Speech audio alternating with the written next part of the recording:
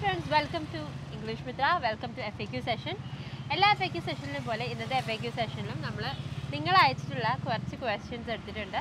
അത് നമുക്ക് നിങ്ങൾക്ക് മനസ്സിലാകുന്ന രീതിയിൽ ഈസി ആയിട്ട് എക്സ്പ്ലെയിൻ ചെയ്ത് തരാൻ പോവുകയാണ്. നമുക്ക് തുടങ്ങിയാലോ? ഇന്നൊരു വ്യത്യാസമുണ്ട്.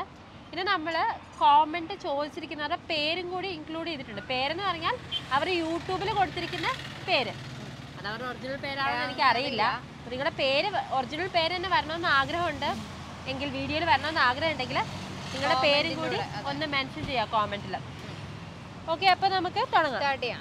ക്വസ്റ്റ്യൻ ചോദിക്കട്ടെ? ചോദിച്ചു. റൂമിൽ കൊണ്ടുവയ്ക്ക്, കിച്ചണിൽ കൊണ്ടുവയ്ക്ക് എന്നൊക്കെ നമ്മൾ എങ്ങനെയാണ് ഇംഗ്ലീഷിൽ പറയാന്നുള്ളത് ചിക്കു ചിക്കു ചോദിച്ചേക്കണാണ് കേട്ടോ. ചിക്കു ചിക്കു, നല്ല പേര്. ചിക്കു ചിക്കു. ഓക്കെ, ചിക്കു ചിക്കു റൂമിൽ കൊണ്ടുവയ്ക്കുക അല്ലെങ്കിൽ എവിടെയെങ്കിലും കൊണ്ടുവയ്ക്കുക എന്നുള്ളതിന് നമുക്ക് രണ്ട് രീതിയിൽ പറയാം. ഒന്നെങ്കിൽ take it to the room, take it inside the room, അല്ലെങ്കിൽ take it to the kitchen എന്നൊക്കെ പറയാം.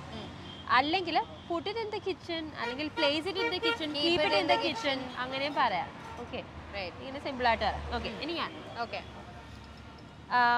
ഹൂ പ്രിപ്പയർഡ് ദിസ് സാലഡ് എന്ന് ചോദിക്കാൻ പറ്റുമോ? Gautam MR, it's for your video. അങ്ങനെ ചോദിക്കാൻ പറ്റും. ഹൂ പ്രിപ്പയർഡ് ദിസ് സാലഡ് ചോദിക്കാൻ പറ്റും, ഹൂ മെയ്ഡ് ദിസ് സാലഡ് ഒക്കെ ചോദിക്കാൻ പറ്റും. പക്ഷെ ചോദിക്കാൻ പറ്റില്ലാത്തത് ഹൂ കുക്ക്ഡ് എന്നുള്ളതാണ്. കാരണം നമ്മൾ വേവിച്ച് കഴിക്കുന്ന സാധനങ്ങൾക്കാണ് നമ്മൾ കുക്ക്ഡ് പറയാ. Salad is usually raw, right? So then we don't use that. Okay, so അതുകൊണ്ടാണ് പ്രിപ്പയർഡ് പറയാൻ പറ്റും കേട്ടോ. അതെ.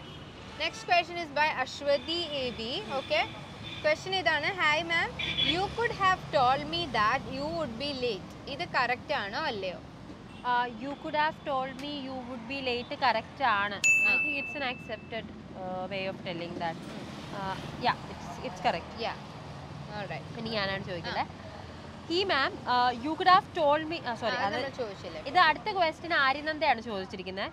It is raining, why it? സ്റ്റാർട്ടിംഗിലെ it എന്തിനാണ്? സ്റ്റാർട്ടിംഗിൽ it is the subject there. It means rain. Rain is raining എന്ന് പറയാൻ മഴ പെയ്യുകയാണ് എന്ന് നമ്മൾ പറയുന്നതിന്റെ കാരണം എന്താന്ന് വെച്ചാൽ, മഴ എന്ന് പറയുമ്പോൾ മഴ എന്നുള്ള കോൺസെപ്റ്റും പെയ്യുകയാണെന്ന് പറയുമ്പോൾ വീണുകൊണ്ടിരിക്കുകയാണെന്നുള്ള കോൺസെപ്റ്റുമാണ്. Rain in itself is A verb and A noun. Noun in English. മഴ പെയ്യുക എന്നുള്ളതിന് നമ്മൾ റെയിൻ എന്നാണ് പറയുന്നത്, മഴയ്ക്കും നമ്മൾ റെയിൻ എന്നാണ് പറയുന്നത്. അപ്പൊ റെയിൻ ഈസ് റെയിനിങ് എന്ന് പറയുന്നത് it doesn't sound that great, so we say it is raining. So rain ന് പകരം it വന്നു, pronoun ആണ് യൂസ് ചെയ്തിരിക്കുന്നത്. That is the reason why it is being used. ഇനി ഞാൻ who gave or who did give. അതാരാ പറഞ്ഞേ? we at one അല്ലേ? അത് ആര്യനന്ദ എസ്കേയുടെ തന്നെയാണെന്ന് എനിക്ക് തോന്നുന്നു. അതോ we at one? we at one ന്റെ ആണെന്നാണ് എനിക്ക് തോന്നുന്നത്. ഓക്കേ, we at one ചോദിച്ചിരിക്കുന്നത് who gave or who did give. who gave is the most commonly used, but who did give is also correct. Grammatically speaking, who did give is correct. Who did give you this phone? ആരാണ് നിനക്ക് ഈ phone നൽകിയെന്ന് തന്നെയാണ് വരുന്നത്. But അതങ്ങനെ use ചെയ്യാറില്ല. I have never seen people use it in that context. Did give എന്നുള്ളത് use ചെയ്യുന്നത് ഞാൻ കണ്ടിട്ടില്ല. Okay, so but it is correct. Grammatically speaking it is correct. What is the meaning of been a while? Sorry. അതല്ല, sixth question. Have you worked?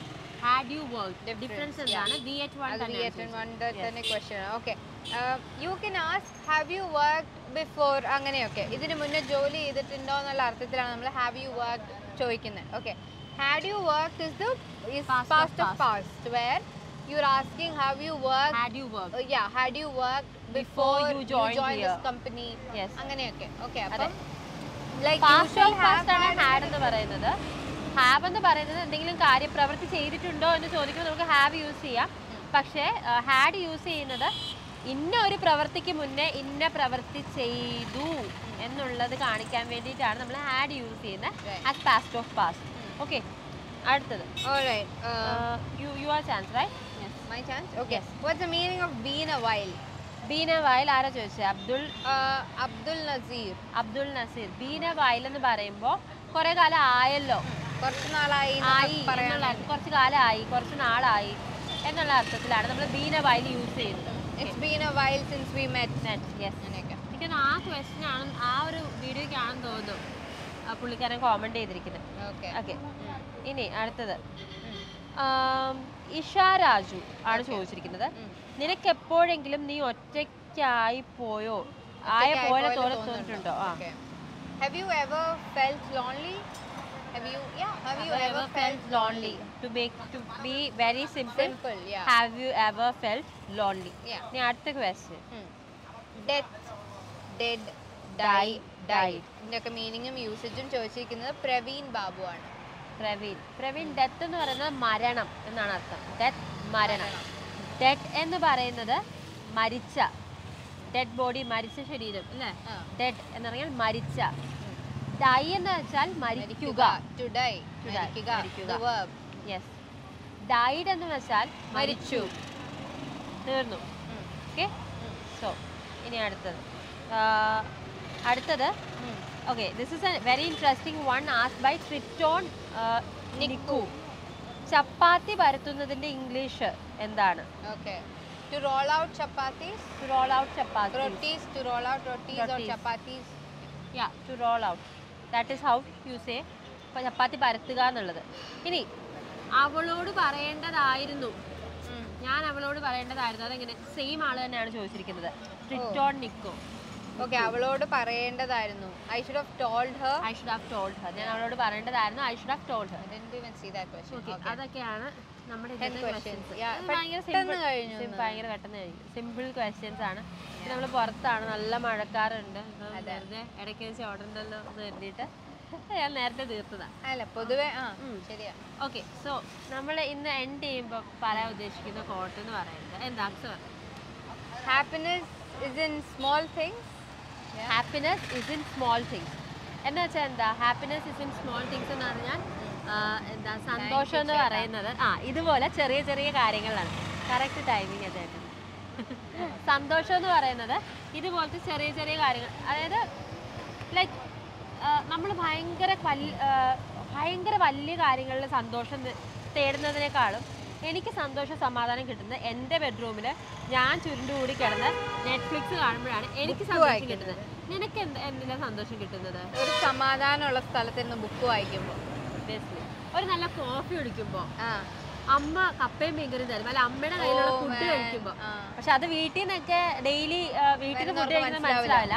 നിങ്ങൾ പുറത്തൊക്കെ താമസിക്കുന്നതാണ്, നിങ്ങൾക്ക് മനസ്സിലാവും. വീട്ടിൽ അമ്മയുടെ ഒന്നും വേണ്ട. എനിക്ക് എപ്പോഴും തോന്നിയിട്ടുണ്ട്, അമ്മ ഉണ്ടാക്കുന്ന ചോറും തൈരും ചമ്മന്തിയും മാത്രം മതി അല്ലേ? അതിലൊക്കെയാണ് സന്തോഷം ഇരിക്കുന്നത്. പിന്നെ അല്ലെങ്കിൽ നമുക്ക് ഇഷ്ടമുള്ള പാട്ട് പെട്ടെന്ന് റേഡിയോയിൽ കേൾക്കുമ്പോൾ, പിന്നെ വേറെ എന്തൊക്കെയാ അങ്ങനെ ചെറിയ ചെറിയ ചെറിയ ചെറിയ ചെറിയ കാര്യങ്ങളിൽ സന്തോഷം ഉള്ളവരായിരിക്കുക അല്ലേ? അപ്പൊ നിങ്ങൾ ശരിക്കും സന്തോഷിക്കാൻ പറ്റും. വലിയ വലിയ കാര്യങ്ങളിൽ സന്തോഷിക്കാം എന്ന് വിചാരിച്ചിരുന്ന സന്തോഷം അങ്ങനെ വല്ലപ്പോഴേ ഉണ്ടാവുള്ളൂ. ചെറിയ കാര്യങ്ങളിൽ സന്തോഷിക്കുക, അപ്പൊ നമുക്ക് കൂടുതലും ഹാപ്പി ആയിട്ടിരിക്കാൻ പറ്റും. ഞാൻ അങ്ങനത്തെ ഒരു വ്യക്തിയാണെന്നാണ് വിശ്വസിക്കുന്നത്. എനിക്ക് ചെറിയ ചെറിയ ഇപ്പൊ ഗിഫ്റ്റ് ആയാലും നമുക്ക് വലിയ ഗിഫ്റ്റ്സ് കിട്ടും. ചിലപ്പോൾ ഒരു സമയത്ത് ചെറിയൊരു ഗിഫ്റ്റ് ആയിരിക്കും, നമുക്ക് വളരെ വേണ്ടപ്പെട്ട ഒരാള് നമുക്കൊരു ചെറിയ ഗിഫ്റ്റ് എന്നാലും നമുക്കൊരു സന്തോഷമില്ല, അതേ ഉള്ളൂ. സോ ചെറിയ ചെറിയ കാര്യങ്ങൾ സന്തോഷിക്കുക. ഇതുപോലെ അവിൽ മിൽക്കും എപ്പിസോഡൊക്കെ കുടിച്ച് സന്തോഷിച്ച് ബാക്കി പറയണ്ടേ എന്തിരിക്കുക. ഓക്കെ വീഡിയോ കണ്ട് ഇഷ്ടപ്പെട്ടെങ്കിൽ ലൈക്ക് ചെയ്യുക, അതുപോലെ സബ്സ്ക്രൈബ് ചെയ്യുക. നിങ്ങളുടെ ഫ്രണ്ട്സിനോ ഫാമിലിക്കോ ഇങ്ങനത്തെ വീഡിയോസ് ഇഷ്ടമാണെങ്കിൽ അവർക്ക് ഷെയർ ചെയ്യുക. കോഴ്സിൻ്റെ ഡീറ്റെയിൽസ് അടങ്ങുന്ന ഒരു ലിങ്ക് ഞാൻ ഡിസ്ക്രിപ്ഷനിൽ കൊടുത്തിട്ടുണ്ട്. ക്ലിക്ക് ചെയ്യുക. അഡ്മിഷൻ എടുക്കണമെങ്കിൽ അതിൽ ക്ലിക്ക് ചെയ്ത് കൗൺസിലിനോട് ഡീറ്റെയിൽസ് ചോദിക്കുക. നിങ്ങൾക്ക് പറ്റുന്ന രീതിയിലുള്ളൊരു കോഴ്സ് ആണെന്ന് തോന്നുകയാണെങ്കിൽ മാത്രം അഡ്മിഷൻ എടുക്കുക. അപ്പം മറ്റൊരു വീഡിയോയിൽ കാണുന്നത് വരെ, this is Daksha Abraham and Revati Krishnan signing off from English Mithra. Thank you. Bye. English Mitra WhatsApp വഴി നൈസായി ഇംഗ്ലീഷ് പഠിക്കാം. ഇഷ്ടമുള്ള സമയത്ത് ഏതു പ്രായത്തിലും കട്ട സപ്പോർട്ടുമായി പേഴ്സണൽ ട്രെയിനർ, 1-to-1 ട്രെയിനിങ്. തിരഞ്ഞെടുക്കാൻ ബേസിക്, ഇന്റർമീഡിയറ്റ്, അഡ്വാൻസ്ഡ് എന്നീ ഓപ്ഷനുകൾ. നിങ്ങൾക്കും പഠിക്കേണ്ടേ? ഉടൻ കോൺടാക്ട് ചെയ്തോളൂ ഇംഗ്ലീഷ് മിത്ര.